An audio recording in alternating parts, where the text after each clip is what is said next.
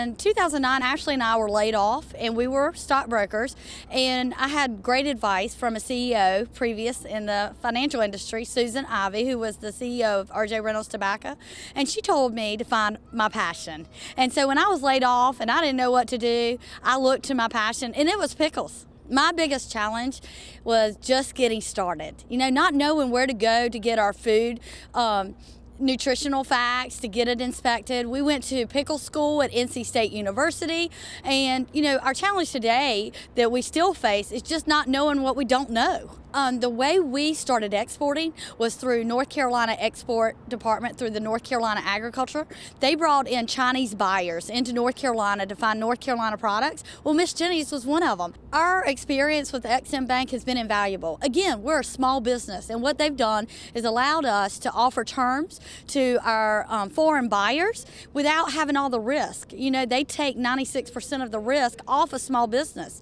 Without them, we could never do that. And exporting, 95% of the world lives outside the United States. If you're not exporting, you're keeping your customer base really small. And that's not what we want to do. We want to be a household name.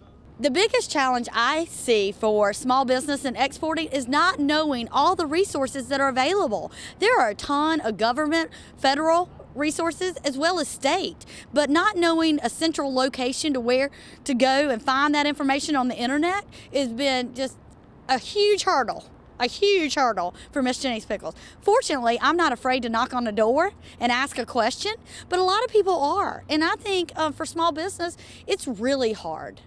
Well, one thing that I shared with Congress today that would make it easier for small businesses to export is to have a central location. I'm not trying to take something away from a small business or the U.S. Export Department or any of that. Hey, we just want to know how to find you and what you can do to help us.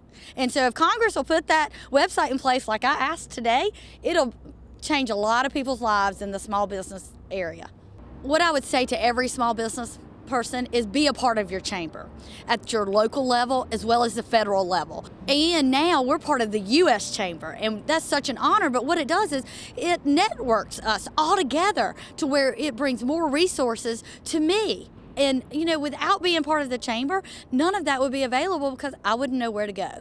There are millions of Americans out there who don't know what to do. They don't have a job, and they could start their own company too, but they don't know where to go. And so start with your local chambers, go to the U.S. Chamber, and do it, because that's how we're going to get America back on track.